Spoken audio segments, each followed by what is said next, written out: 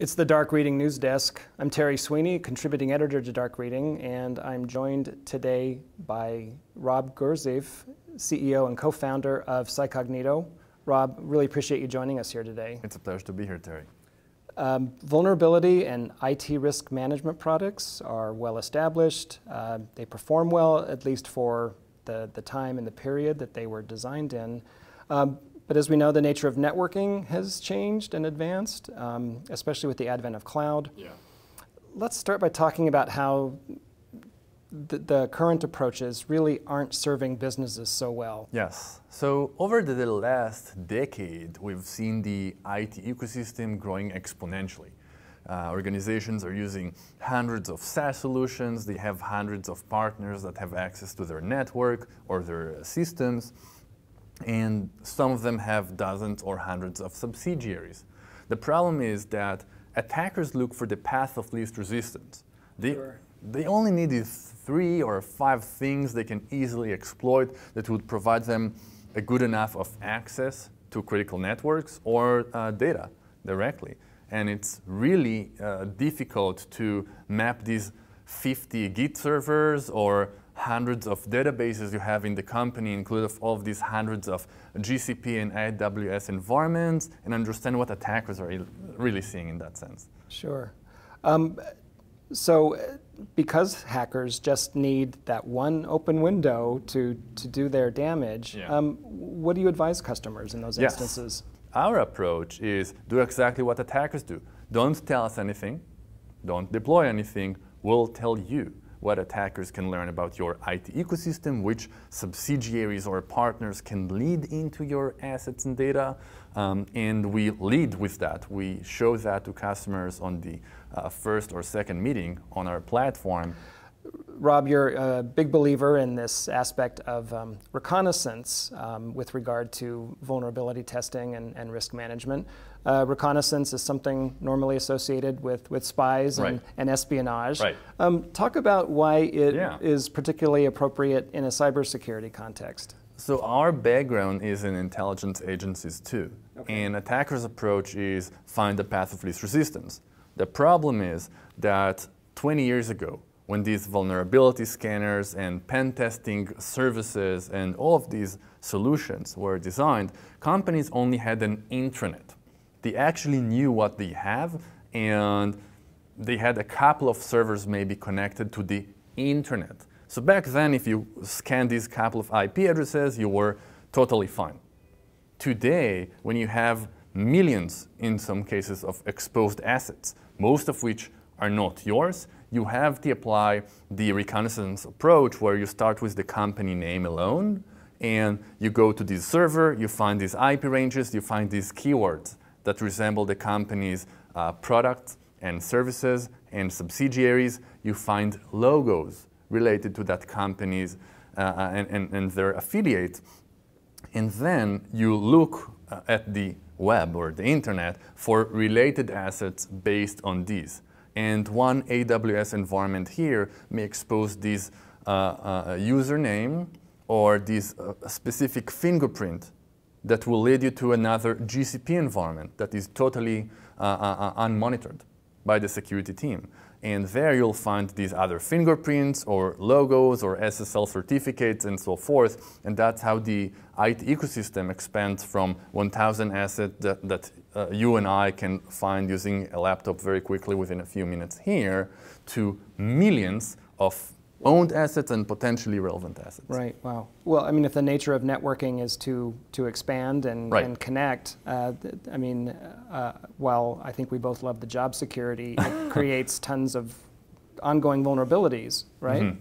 Well, you don't essentially love that aspect, but the IT ecosystem is going to grow exponentially anyway, no matter what you do, which is why we don't love the phrase, you have to reduce your attack surface. That's essentially impossible. What you need to do, which is related to the business problem you really have, is eliminate your critical attack vectors. But you can only understand what the critical attack vectors are if you look at all of the assets, not just 70% of them, and you actively challenge all of them.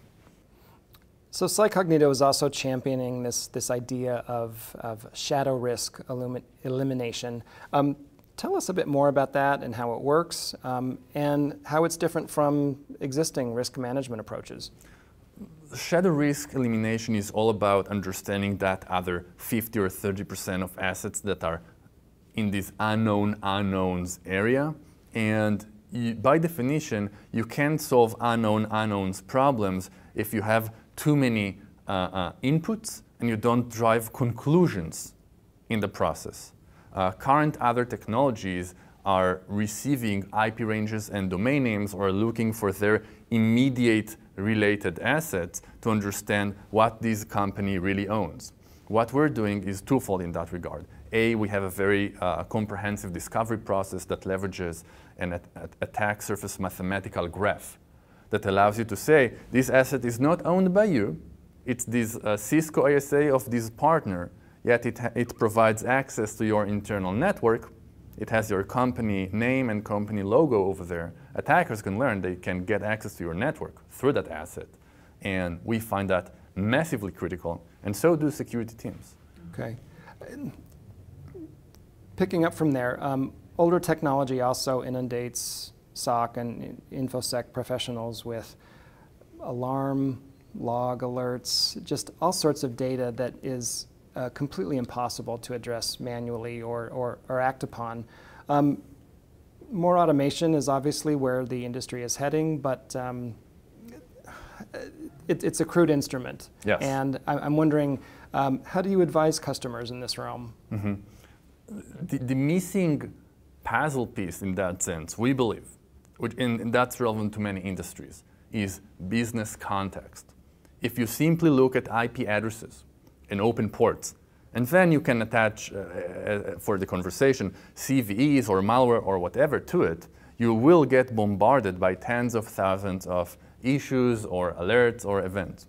When you actually know where the mainframe is, where the payment mechanisms are, what are your databases, and can attackers see them, you can look at 5 or 10 events a day and not necessarily thousands that are prioritized exactly the same way. If you look at vulnerability scanners' websites, they are proud to show you 30,000 critical issues. Yes. That would not make sense in any other industry, right, I believe.